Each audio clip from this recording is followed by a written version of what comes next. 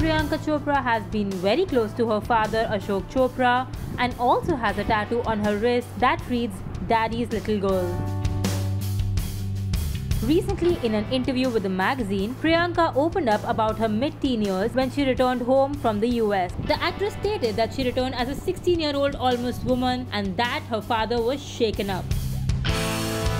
Priyanka also revealed that boys would follow her from school and her father had put bars on her windows and banned her from wearing tight clothes. Priyanka also added that she had a big clash of egos with her dad.